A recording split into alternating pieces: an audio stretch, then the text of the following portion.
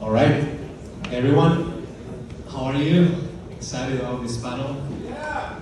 Yes. My name is Yonathan Lapchik. I'm the CEO at Suku and co-founder at Infinite World. We build infrastructure for brands to get into the metaverse.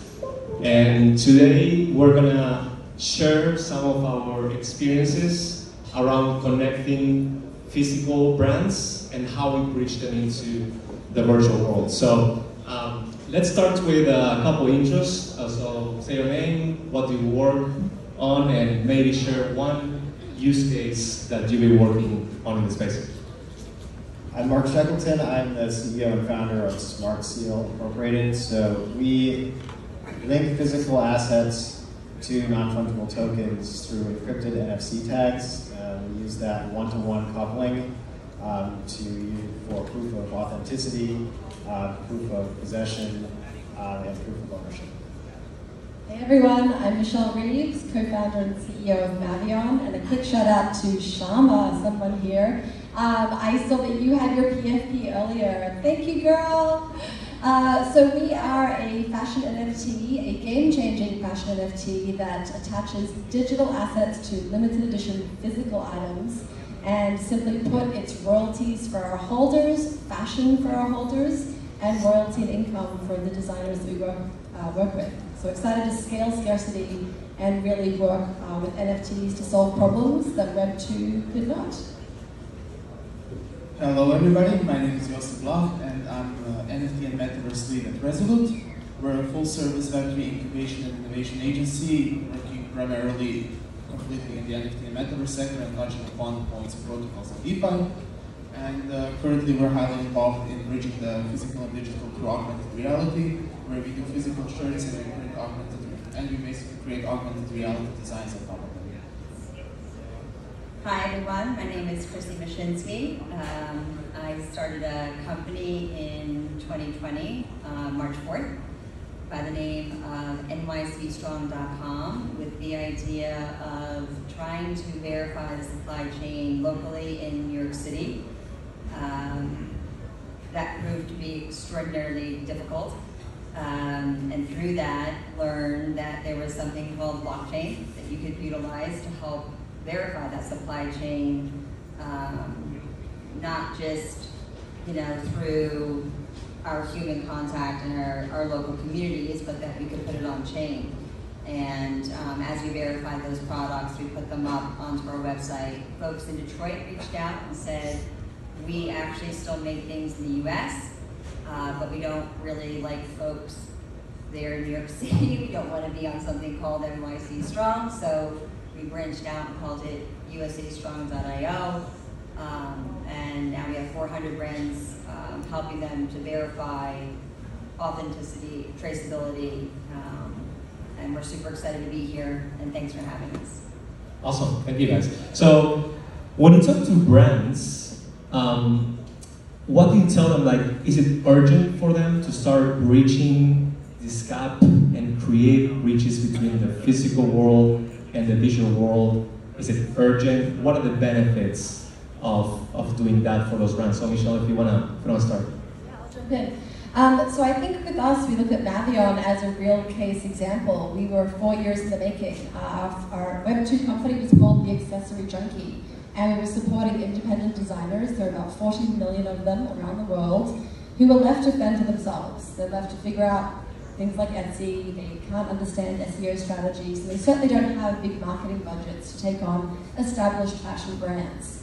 So our job in Web 2 was to aggregate this fragmented community, represent 500 independent designers from 26 countries, bring their collections together and drop them through e-commerce, and maybe do collaborations with retailers like Nordstrom. That was great, but it only got so far, because when you've got these independent designers, you can't scale scarcity. If they make 50 of this earring, that's only 50 earrings. That's a finite transaction, and once those are gone, it's back to the studio to make those items again. And so that continuous cycle of the starving artist has to continue, and they have to get a real job because they're people, not machines.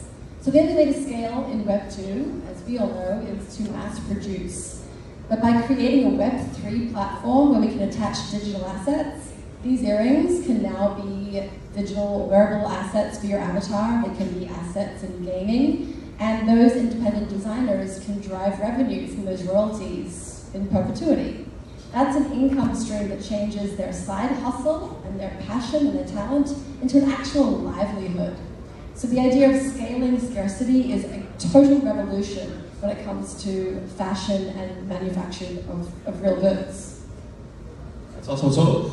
So when you go to brands and they say, I get this concept of, okay, I need to start producing virtual goods, do they tell you, hey, that's not my market, like I'm an old-fashioned brand, like I don't want to be there, I don't understand it, I'm still targeting, like, I don't know, 40-year-old people, like.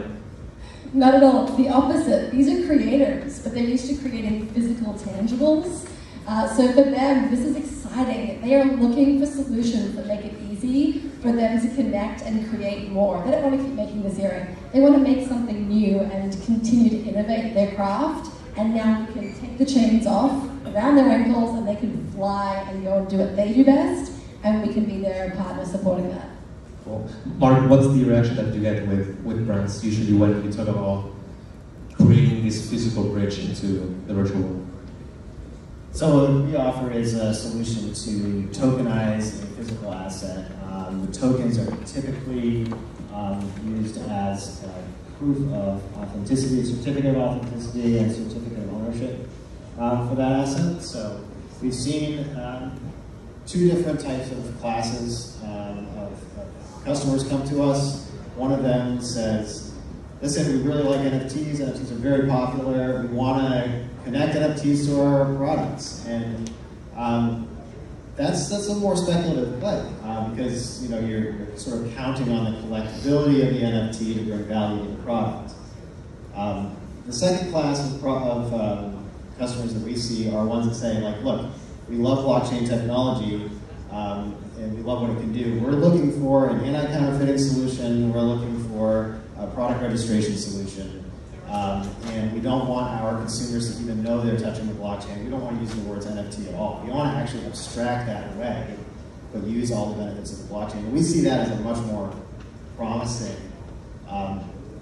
way forward. And in many ways, it's like you're shielded from the volatility of the market and the speculative nature of NFTs because you're just using the chain for the decentralized applications that you can use it for. That's great. Krissy, I know you've been working a lot on transparency and how you make supply chains more transparent. When you start bringing NFTs into that equation, like, why do you think those are so important for the work that you do, and what's the potential for the fashion industry? Yeah, it's interesting because we have so many brands that want to jump straight to the NFT. And I think that it almost shortchanges the value of what the NFT actually can be long term, right? Because the value of what is stored there, this data that brand can essentially own, gives them so much more power over their past.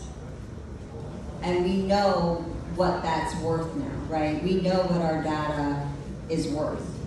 And it essentially gives those folks the ultimate reach to the end consumer if they're willing to share that information. And we know historically US manufacturers have not wanted to do that. They have not wanted to collaborate on that scale. And we really are trying to encourage that behavior in a different way as we move forward, is saying, well, if you're really manufacturing here, there are benefits to utilizing this technology and share this information, and there should be rewards at the end of that rainbow, holding that NFT And it's twofold, right? It's not just that manufacturer as the consumer, but it's also the end consumer.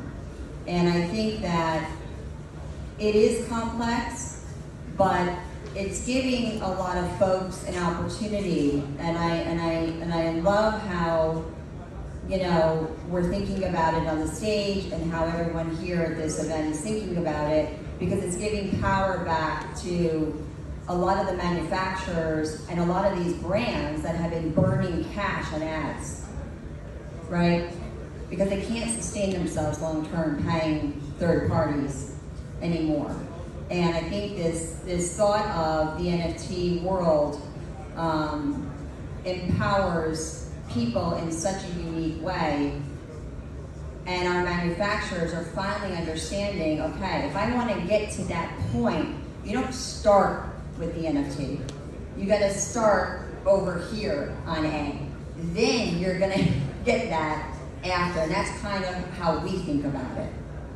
Do they come with a team with expertise in blockchain? Do they come with a preconceived idea of what they want to do, or is usually you start from scratch? This is the strategy. You might have an idea of what to do, but you provide the strategy.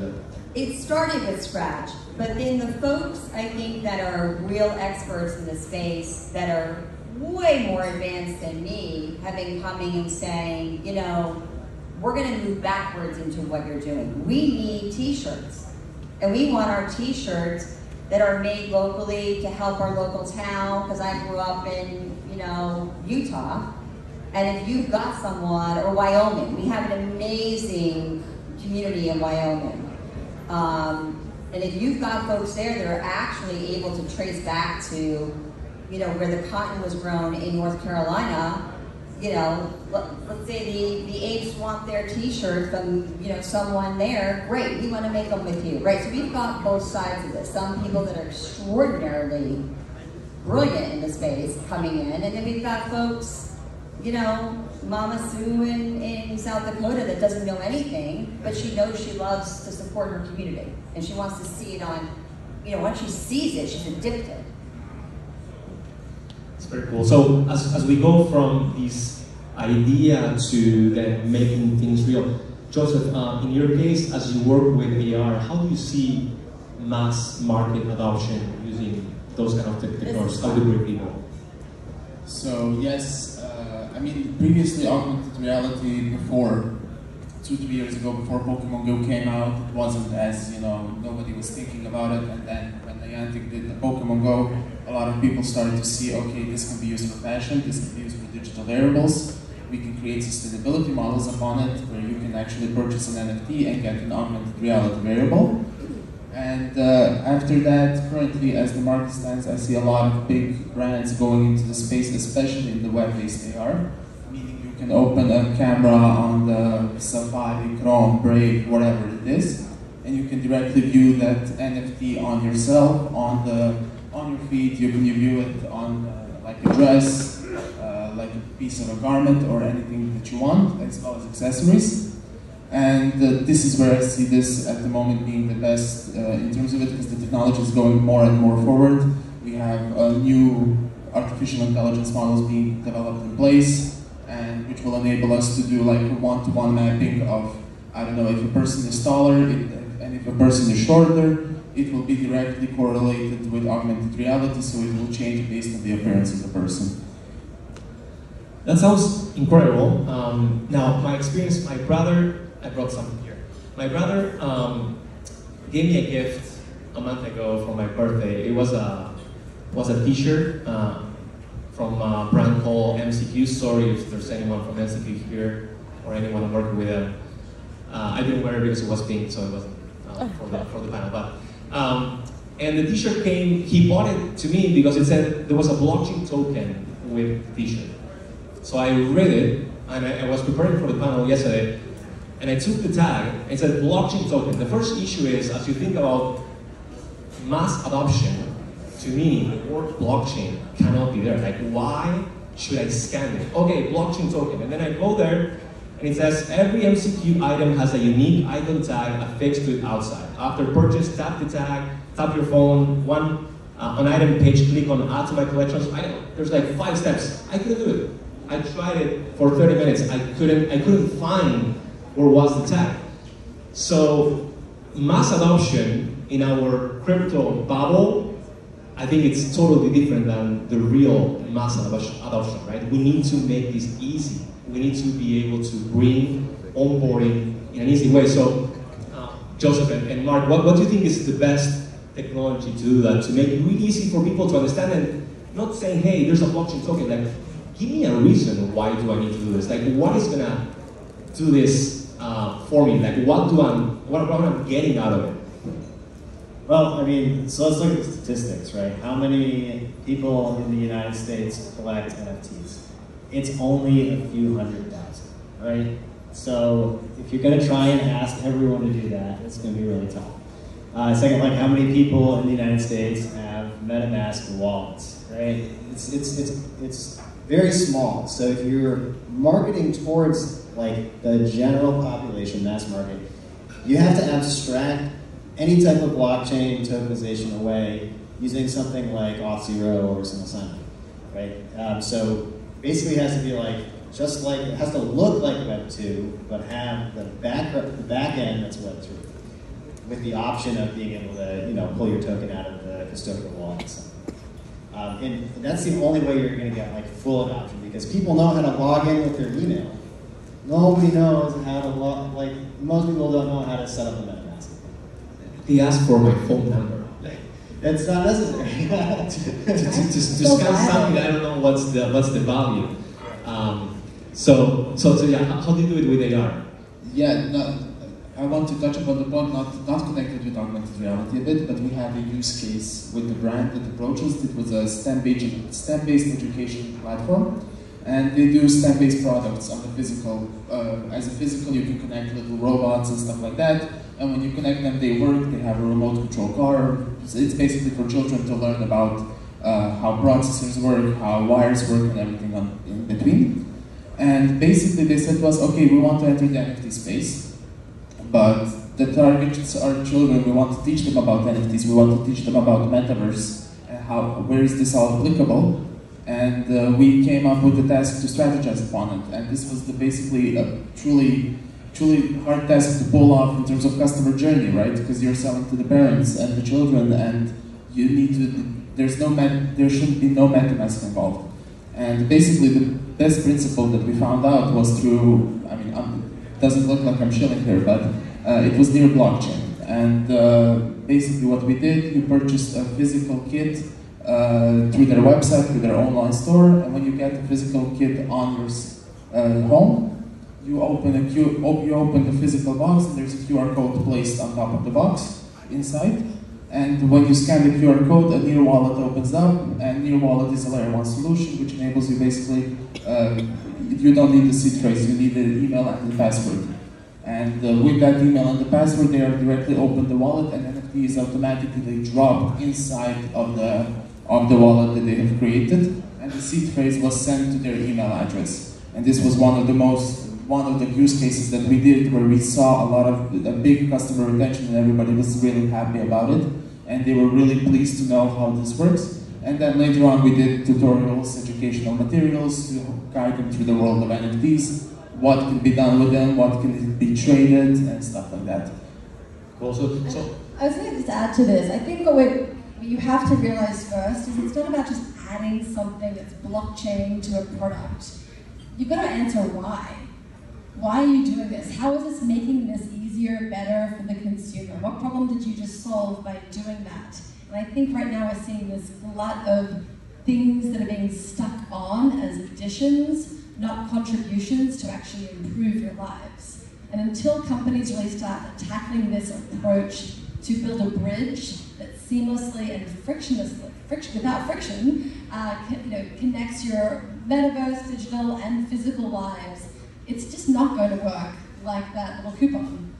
So on that adoption, Michelle, like, how do you see the customer changed, or how is it different from today than 3 or 5 years later, and where are we going?